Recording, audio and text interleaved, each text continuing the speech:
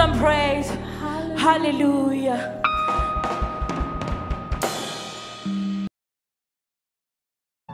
Blessed Jesus.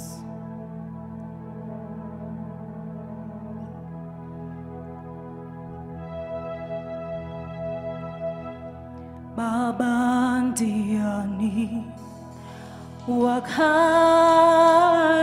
semi kufanirwa neru mito Baba ndiani wakaita semi kufanirwa nerumbito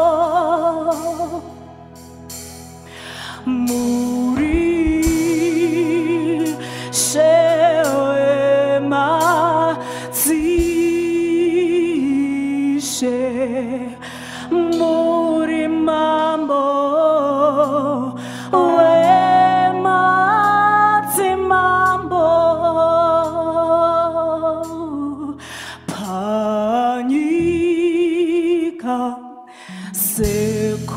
Sekumatenga hakuna wakaita semi murishe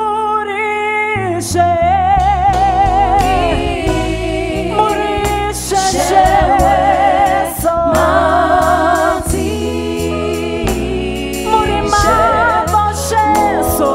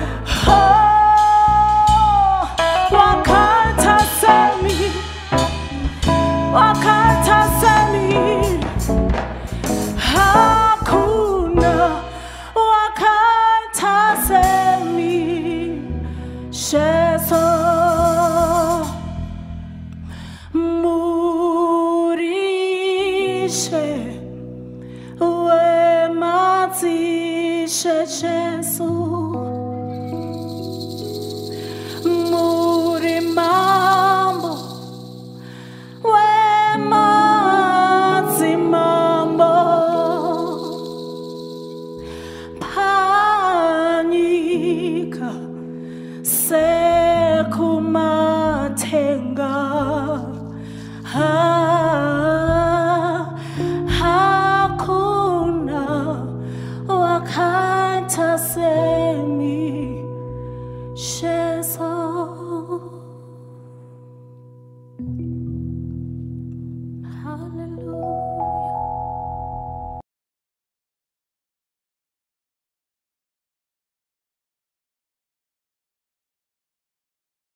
Blessed be God. Wealth and divine morning everywhere in the world where you are joining us. We thank the Lord today, this morning, that we are here for our morning service. The good Lord bless you wherever you are. Just show us by the raising of your hand and the declaration in a nation where you are, so that we may begin to pray and pray for you. For a minute, I just want us to pray this morning. Father, we thank you today. We are gathered here in your presence. We thank you this morning that, Lord, your grace is all over this place. We bless you today. You're an amazing God. We thank you for your grace. We thank you for the power. We thank you for the anointing. We release of your power, Lord, into every household, into every house, into every place, Lord, oh God, where the word is flowing to right now. I pray in Jesus' name. The glory of the Lord is moving in a mighty way. The power of God is shifting things. I pray today in the wonderful name of our Lord and Savior Jesus Christ. The good Lord bless you. Wherever you are, can you just begin to bless the Lord this morning? We thank God. I greet and welcome every one of you in the wonderful name of our Lord and Savior Jesus Christ. I'm excited in my spirit today. I just want to say to somebody, you must know that the Lord is on your side. It doesn't matter what you go through. You must know He said it in His word. He will never leave you nor forsake you. And even this very morning, I want you to hold on to the truth of the word of the Lord. And I want you to stand on the truth of the word of the Lord. We are continuing to teach on spiritual warfare. I want you to understand that warfare is real in our lives. Actually, life is a battlefield. You must understand this. Never, never, never be cheated. Never be taken advantage of by the devil. The Bible calls him Satan. Satan means the adversary. Satan means he who is against. So you must actually know as a child of God that there is the enemy out there. He is not happy about your life. He is not happy about you serving God. He is not happy about you being a child of God. He is not happy about you having inheritance in the kingdom of God. So you must know it is real. Today, I just want to do you a favor today. My God, in the wonderful name of our Lord and Savior Jesus Christ, I want to teach you a secret of spiritual warfare. I want you to know this in the name of Jesus Christ. I have been teaching you about the weapons of warfare, but today I just felt compelled in my spirit to speak to somebody about the secret of spiritual warfare, the secret of dealing with the enemy. I want you to know, if you fail to understand the kind of battle or how this battle goes about, you will struggle, you will give up. At times, you will even think that God is not there. So today, I want you to give you this secret. What I'm going to teach you today is something that I've gone through. It's something that I know. It's something that I have, I have gone over and over in my life, and I know this is how it works. When you fight the enemy, or the battle in the realm of the spirit is different from the battle in the natural. When we see battles in the natural, usually when people are fighting or two people are fighting, they exchange blows. You release yours, the other one releases theirs. But it doesn't work like that in the realm of the spirit. I want you to understand this. If you understand this, you will have victory in your life. In the realm of the spirit, the battle is not the exchange of blows. No, we don't fight like that. In the realm of the spirit, the other part is given a time or a season where they have to attack. And the other one is also then given a season where they have to attack. So it's not an exchange. It's not the other one attacking and the other one coming and attacking at the same time. There is a season where it is the enemy's turn. And then there is a season when it is your turn. You can read even in the word. You'll actually discover that it is not an exchange. It's not you fire, I then fire back. No, it doesn't work like that. The enemy, most of the times, you'll actually realize that there is a season when it is the enemy to attack. And also there come a season when it is now you hit back, my God, in the heaven. So I want you to understand this today, so that you are able to decode, to discern what's going on in your walk with God and even in your life. So what happens is that there is no battle that comes your way without the approval of God. Give me an amen there if you hear me. There is no battle that comes your way without the approval of God. Hallelujah. There is no warfare that comes your way without the heavens giving it an approval. So the enemy is not allowed just to jump into your space. The devil is not allowed just to come against you. He has to seek for authority. He has to seek for approval. And God has got to weigh and see the kind of an attack, the kind of warfare coming your way. And God has got to approve it and say to the enemy, you can go ahead. You can go ahead, my God in the heaven. So you must actually understand there is no battle that comes your way that you cannot handle. There is no warfare that comes your way that you cannot overcome. Because according to how we fight in the realm of the spirit, the enemy has got to be given approval to come after your life. I don't know how many hear me. So whatever you are going through right now, you must know that your God, you must know that the Heavenly Father has weighed that thing, has looked at that thing, has sized up that thing, and He knows you can handle it. You can come out of that thing, coming out better, coming out stronger, coming out victorious and being celebrated in the name of Jesus Christ. So you must understand this, that point number one, there is no battle, whatever you can call it, that comes your way as a child of God, born again, and God is taken by surprise. So this is how they fight, how we fight in the realm of the spirit. Usually the enemy is given the first opportunity to attack. Let's read 1 Corinthians chapter 10 verse 18. No temptation has seized you except that which is common to men. And God is faithful. He will not let you be tempted beyond what you can handle. But when you are tempted, He will also provide a way out so that you can stand up under it. The good Lord bless you. I want you to know the enemy cannot touch you without God having allowed him. I'll also use Job chapter 1 verse 12. Job chapter 1 verse 12. The Lord said to Satan, very well then, everything he has is in your hands. But on the man himself, do not lay a finger. Then Satan went away from the presence of the Lord. My God, the enemy comes. He is after Job's life. But when he comes, he had to seek for authority from God.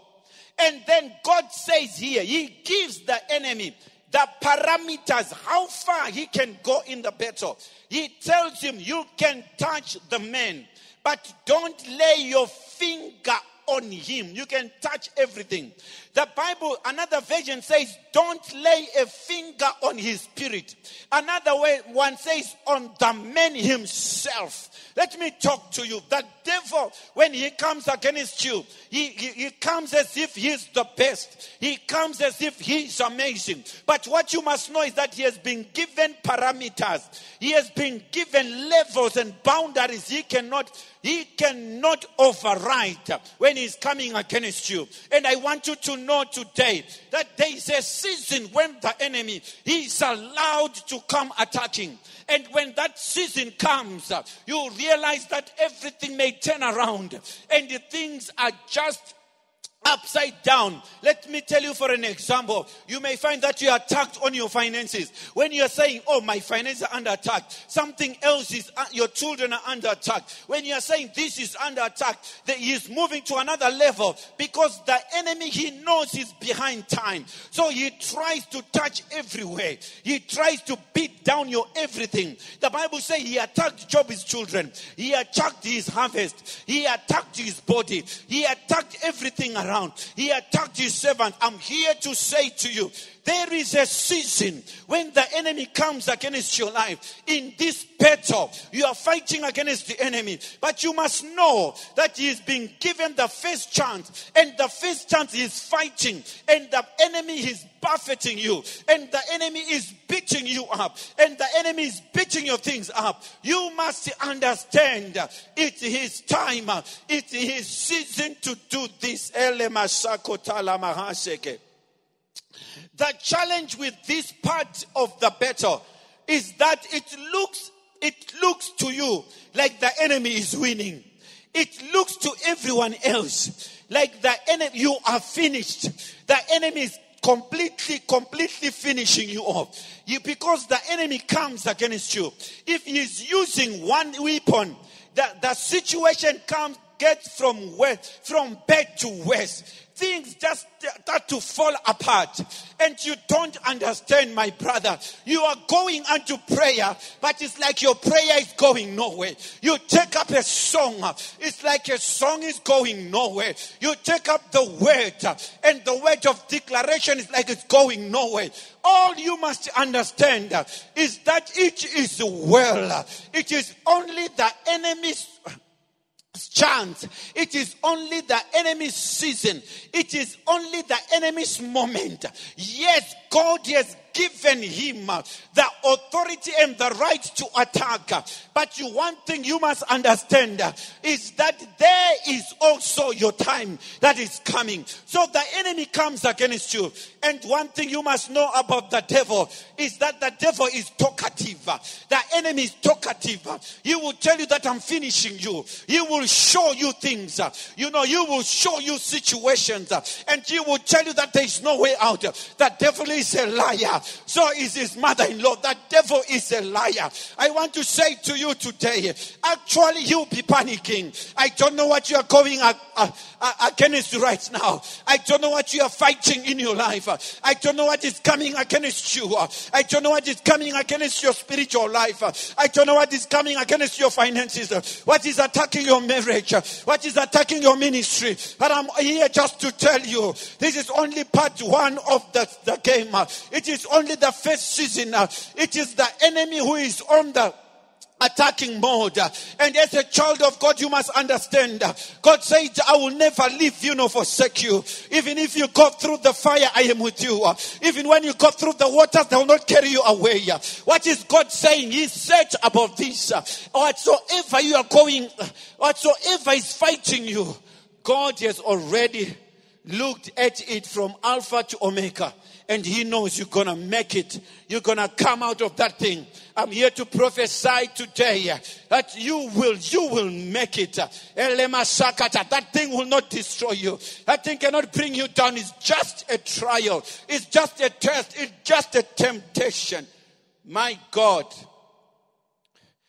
I will use these case studies quickly. My first case study, we will look at Goliath in 1 Samuel chapter 17. From verse 10. From verse 10, we'll just do 10, verse 11, verse 16. The Philistines said, this day I defy the ranks of Israel. Give me a man and let us fight each other. Verse 11. On hearing the Philistines' words, Saul and all the Israelites were dismayed and terrified. Verse 16. For 40 days, the Philistine came forward every morning and evening and took his stand. My God in the heavens. I want to tell you this one thing. Goliath boasted, bullied, defiled, shamed, threatened, and caused pain to Saul and the army of Israel. Every morning, every evening, he would wake up and begin to shout and begin to defy them and begin to abuse them and begin to bully them. My God, can you imagine for 40 days? For 40 days. Sometimes, God, you see what? Can I make you understand something? We serve a God who's too fair. Our God is too fair. Our God is too just. Our God is too good. So sometimes he gives the enemy even a longer period for his season to attack. Goliath had 40 days to attack the children of Israel. For 40 days. He's coming against him. Give me a man. He's calling all the men. He's calling them, you are ladies. You are useless. If you have a man, send. For 40 days, day and night, morning and evening, he was coming against them. I don't know how long your Goliath has been coming after your life. I just want to tell you this very day that don't forget that God was already anointing a David somewhere to arrive on the 41st day. After 40 days of Goliath boasting, after 40 days of Goliath terrorizing the Israelites, after 40 days of Goliath doing as he wants, Goliath looked like he was undefeatable. Goliath looked like no one can bring him down. Goliath looked like he can finish anyone. His armory was amazing, but God somewhere was preparing a David for Goliath. Goliath was given 40 days to shine. He was given 40 days to make noise. He was given 40 days to do his nonsense. But you know what? Our God is too big for any situation. Our God, David didn't need 40 days to terrify Goliath. One day was enough. I want to talk to somebody. Don't listen to what the devil has been telling you.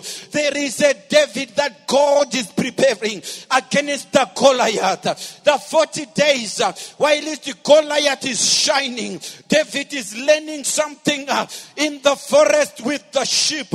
David is learning how to defeat a lion. David is learning how to defeat a bear. And Goliath didn't know that his days are numbered. I'm here to tell you something. The enemy just knows how to fight, but he doesn't know how long he has been given. He doesn't know how long his days are expiring. Just like right now, the devil does not know that his days are quickly expiring. A trumpet is about to sound, and he shall be bound, and he shall be thrown, into the pit of fire. He doesn't know that. And Goliath didn't know that his days were only marked from 1 to 40. He was not going to go beyond that. I'm here to talk to you. Your battle is already marked. They are already boundaries. The devil cannot go beyond the boundary. I'm here to prophesy to somebody. I have been sent of the Lord just to speak to your life. It doesn't matter how long the battle has taken. It doesn't matter how many days or how many years it has been. Goliath has been boasting. But I'm just telling you, there is a day that is prepared for Goliath. And I'm here to decree and I declare that day to somebody's life. That your tears, God is wiping them away. That your sorrow, God is taking it away. Your mourning shall be turned into dancing. If you hear me say yes, yes, yes, yes. Lord, we bless you. Let's go to the book of Job. I just want to conclude right now. Job chapter 23, verse 12. Let me talk to you about Job. It was 9 months. For 9 months, Job went through the most painful vexation you can think about. You can never imagine from losing everything that you have. Your body is attacked by boils. His wife is turning against him. And the worst thing that happened to Job, then there come some people called friends who were his enemies. When you have friends like Job's friends, you don't even need the devil. They are more than Satan themselves.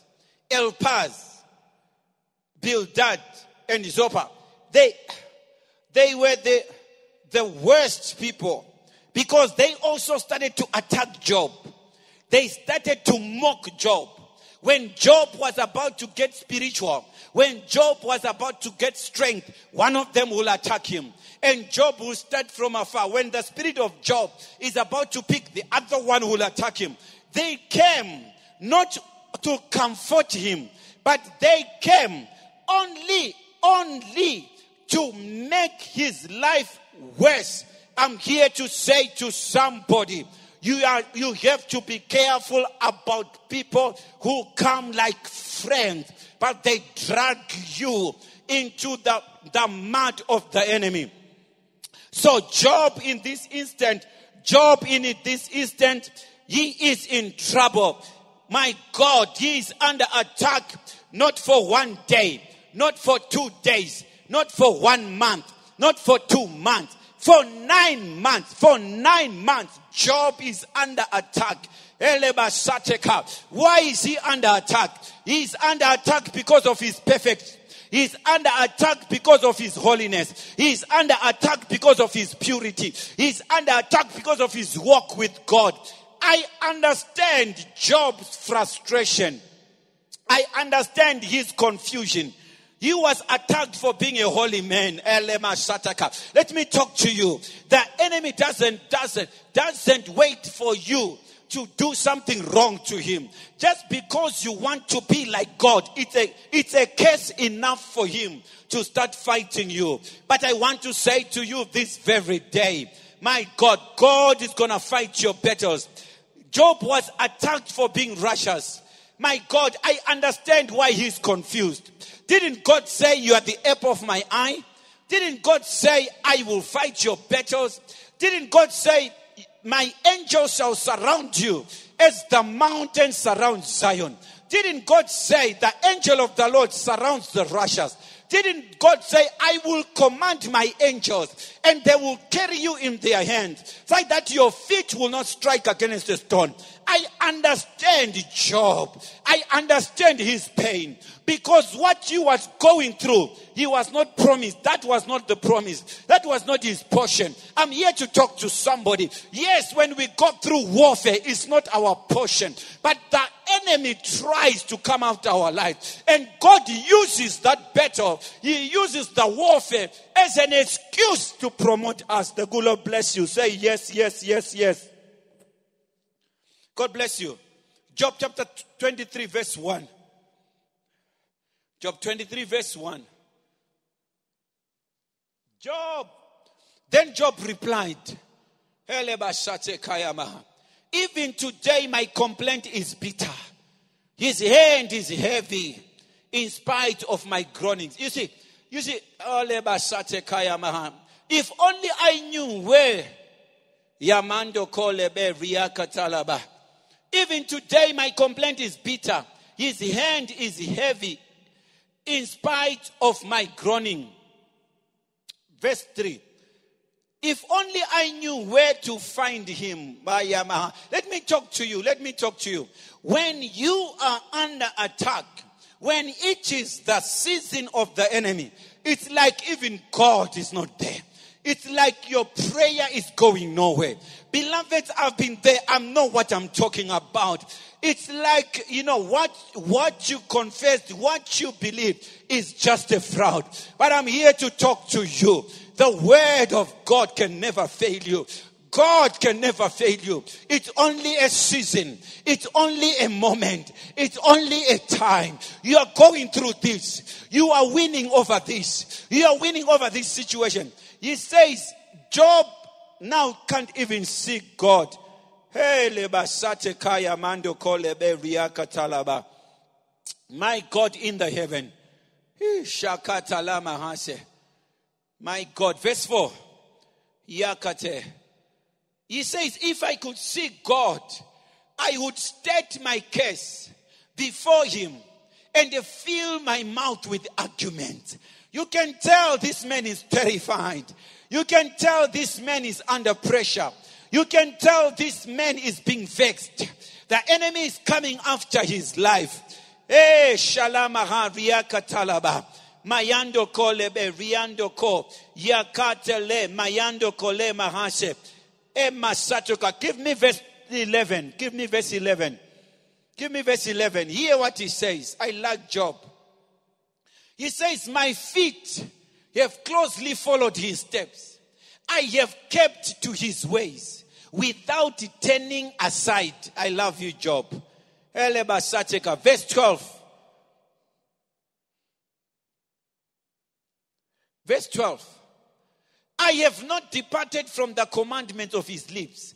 I have treasured the words of his mouth more than my daily bread. Listen to what Job is saying.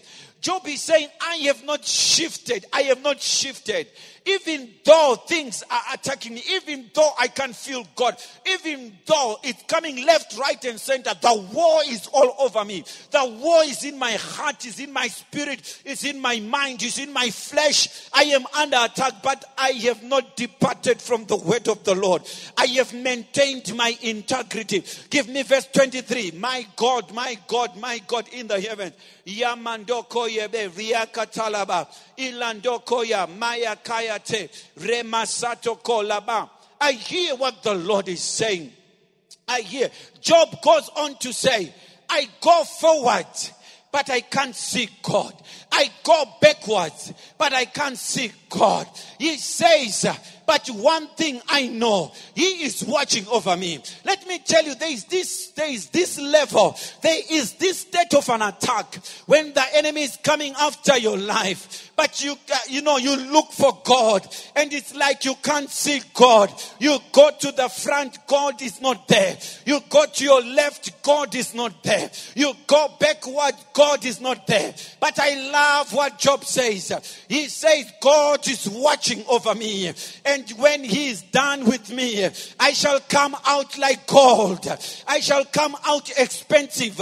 I shall come out better. I want to talk to you, my brother, my sister. I want to talk to you, child of God. What you are going through is not going to kill you. What you are facing is not going to defeat you. Don't you know that when we want to purify gold, it has to go through the fire. It goes through the furnace. I want to say to somebody right now,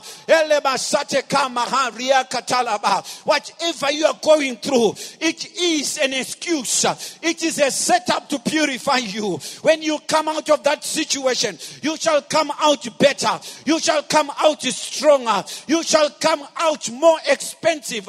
You shall come out a quality product. Who am I preaching to this very day? The good Lord bless somebody today.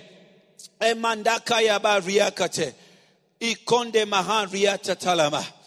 I want to talk to somebody. What do you do at that moment, in that time, when the enemy is on the up front attacking your everything? What do you do? A lot of people, they give up. A lot of people, they think that God has left them. But I just want to go to the book of Ephesians chapter 6 verse 10. Ephesians chapter 6 verse 10. If you can give me that in King James Version. Ephesians chapter 6 verse 10. I am about to finish. Finally, be strong in the Lord and in his mighty power. Finally, brethren, be strong in the Lord and in the power of his mighty. Finally, my brethren, be strong in the Lord and in the power of his might.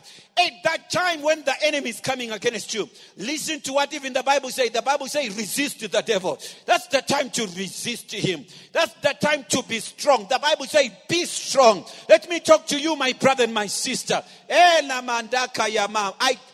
There is no other moment in your life where you need to be strong than that moment when the enemy is coming against you.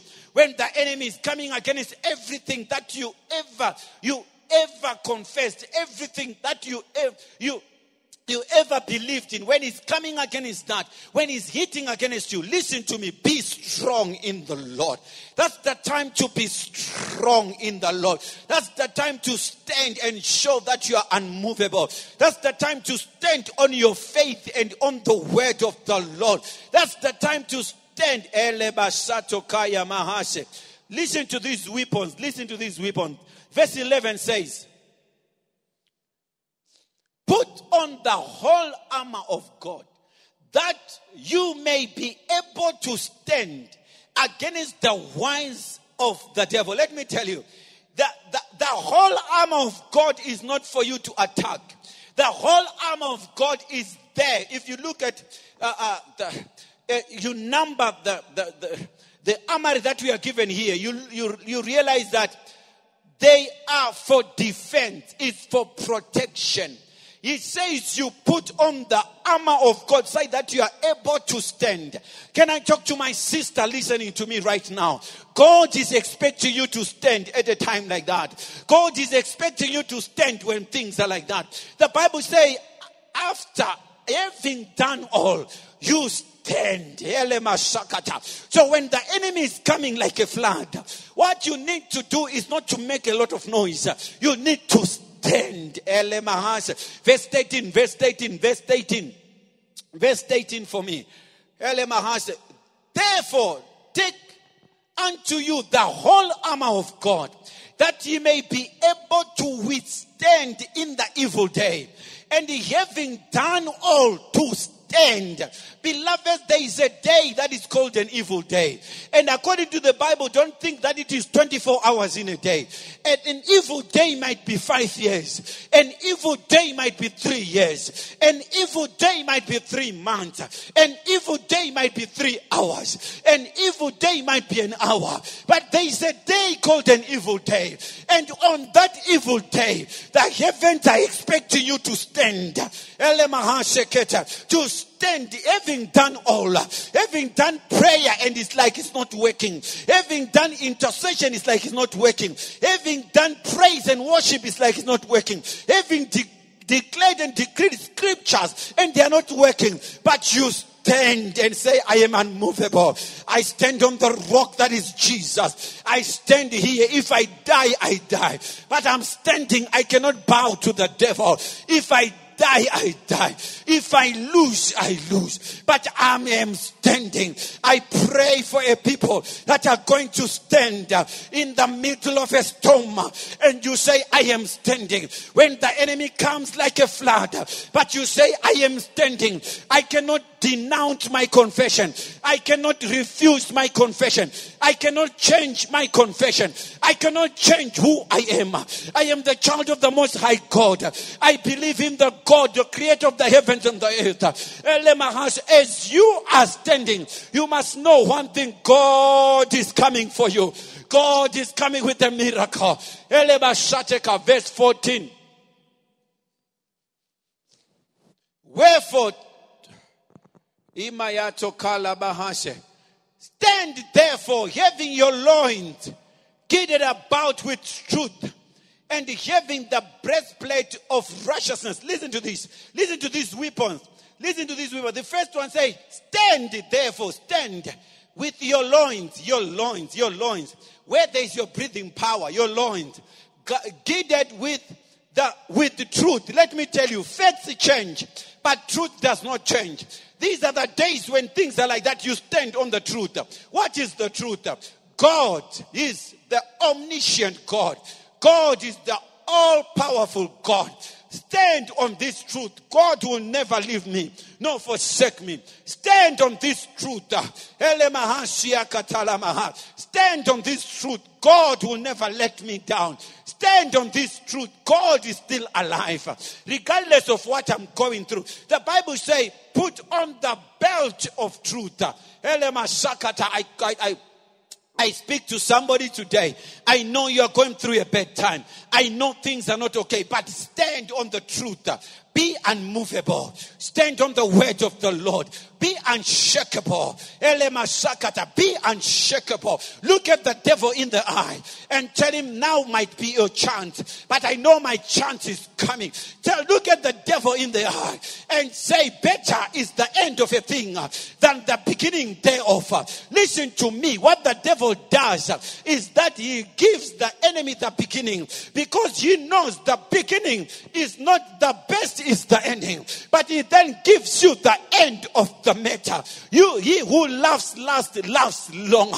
I want to talk to somebody. Stand at a time like this. I know, my sister, the enemy is coming against you. People are actually mocking you. Others are saying, where is your God? Others are saying, is your God even alive? Sometimes even your mind is mocking you. Your mind is telling you believed a lie. But I'm here to tell you, stand on the truth. Don't be shaken. Don't be movable. In Jesus' name. And then say, put on the breastplate of righteousness. My God. Righteousness is a defense. Jacob, one day when he's talking to Pharaoh, he says, my righteousness will speak for me. My righteousness will fight for me. You see, the breastplate, hallelujah, protects the most essential, the most important part of the human being, the heart, the liver, my God, the kidneys. I'm here to tell you that your holiness will protect you. Your holiness will protect the most important inheritance about your life.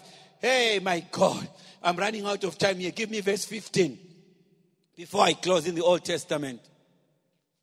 Your feet shod with the preparation of the gospel of peace. Can I jump that for today? Let me tell you, this all is about defense. So God says, what you all need to do is to stand in defense. Verse 16 is to stand in defense. Quickly, verse 16. Above all, taking the shield of faith. This is defense. Taking the shield of faith. You know the enemy is coming about. Is attacking you. But just like Abraham, the Bible says he did not stagger at the promises of God, but he believed him who called things that are not there as if they are. I want to prophesy to somebody. I know the enemy has been coming and lying to your life and speaking lies and speaking accusations and coming to you and telling you are finished and telling you God is not there. I'm here to tell you that the devil is a liar. Take up the shield of faith and like Abraham, tell him, I am unmovable. I will not stagger at the promises of God. God says, I'm coming for you. He's coming.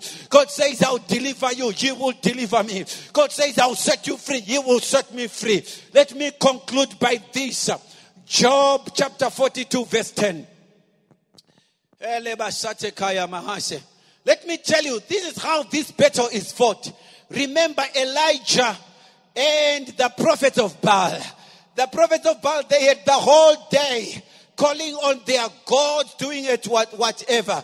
But when it was Elijah's time, he just prepared the altar. He called the fire. Less than 5 minutes, fire came down and the battle was over. I want to talk to somebody today. Seasons are shifting. Goalposts are shifting. I remember of a gentleman called Daniel. They took him and they threw him all night long. He was in the den with lions. And in the morning the king said, Daniel, did your God that you serve you? And Daniel called unto the king and said, God sent his angel. And his angel closed the mouth of lions. And the king said, Daniel, come out. But those who were persecuting you, it's their turn also to go where you have been. I'm here to announce to somebody, I announce the end of your persecution. I announce that your night is over. My Bible says, sorrow may endure for a night, but joy comes in the morning. I'm here to talk to somebody. The season of the night was long. The enemy was coming after my life. But when it is morning, David appears.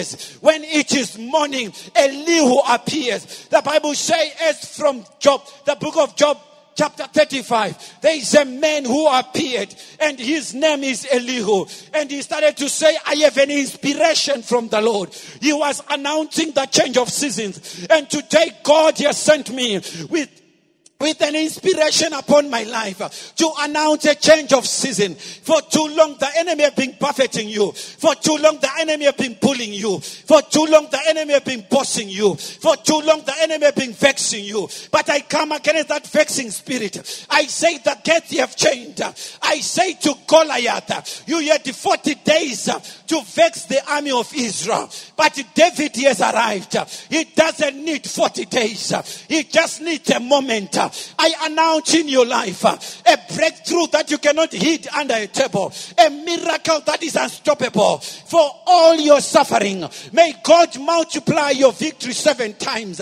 For all your trouble, may God announce your greatness 7 times more. I decree over your life. This is how this battle is fought. The enemy is given the first half, but the second half is very short, because when our God arrives, in a twinkling of an eye, the enemy is on the ground. In a twinkling of an eye, Goliath is on the ground. In a twinkling of an eye, I want to conclude by saying, when you see God promoting your enemies, you must know He now is finishing them up. He's now finishing them off.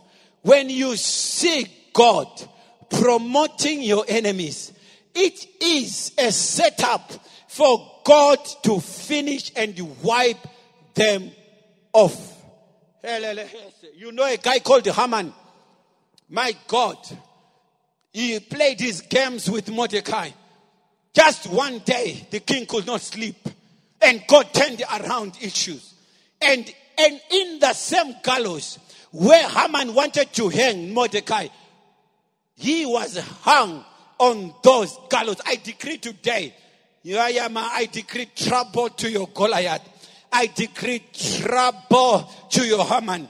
I decree trouble to your enemy's Job. The Bible says, and the Lord turned the captivity of Job. Job 42 verse 10. And the Lord turned the captivity of Job when he prayed for his friends. Also, the Lord gave Job twice as much as he had before. When God allows the enemy to attack you, He is seeking for a reason, for an excuse to bless and increase you. So everyone who was under attack before today, get ready for expansion. Increase your tent to the left. Increase your capacity. God is coming for you. When you see God delaying, when He comes for you bigger. He comes for you greater. He comes for you mightier. I want to decree and I declare as I'm closing right now. I pray